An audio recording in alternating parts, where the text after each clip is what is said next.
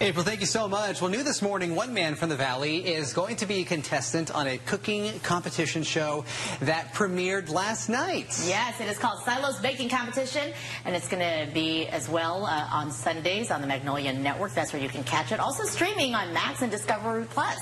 This morning, though, we are joined by Thomas Fushi, and even making this more exciting, firefighter for more than 20 years, and you just took up baking a couple of years ago? Yes, actually less than 2 years ago. Wow. It was just some weird thing. I wanted something new to do, and I was like, I'm either going to, like most dads, buy a smoker and smoke meat, or I'm like, but I wanted to stay inside, so I'm like, let's try baking. Right, and we got to check out your Instagram, Beefcake Baker AZ. Yes. That name alone should win. That name alone should win.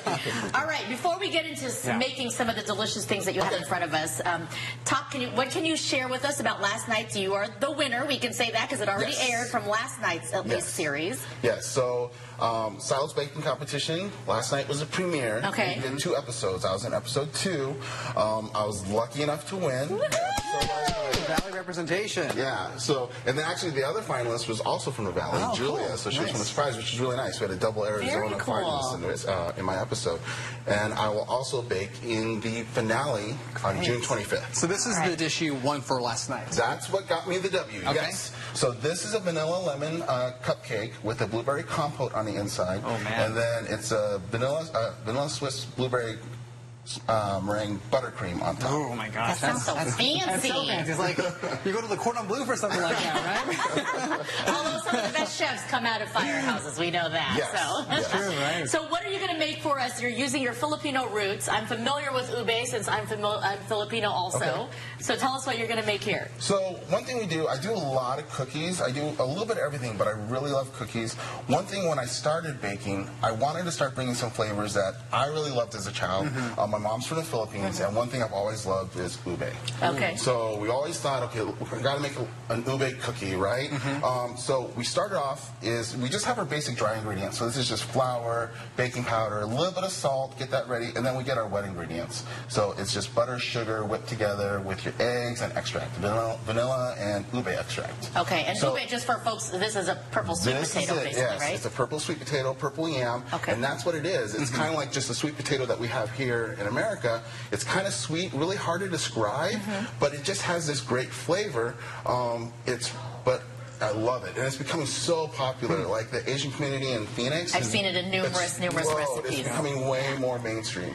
So, but this is the superstar of the recipe. So we just take these sweet potatoes and we boil them down, mix them with like condensed milk, and then we just make them into this paste. Wow, so that's awesome. Yeah, so we'll mix our dry ingredients with our wet ingredients. Okay. And then basically just what we're going to do is we're just going to mix it till it incorporates, right? And then ube's not terribly sweet, so we're going to add some white chocolate chips.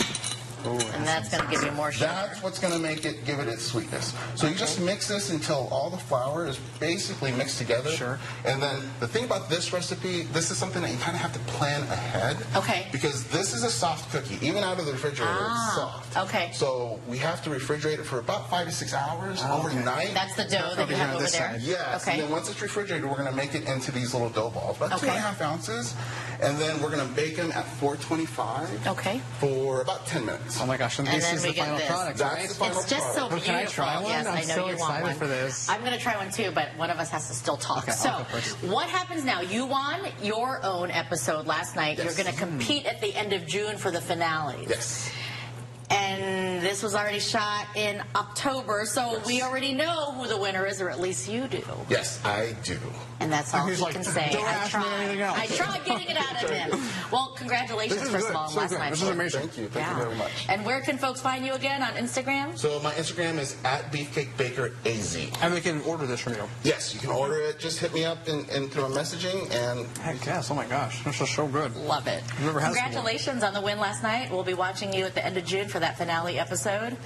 And go Thomas Fushi. We love it. Congratulations. Absolutely. All right, my turn to eat. You talk. All right, so a centuries-old tourist site is back open. I've got food in my mouth, excuse me. After some major renovations.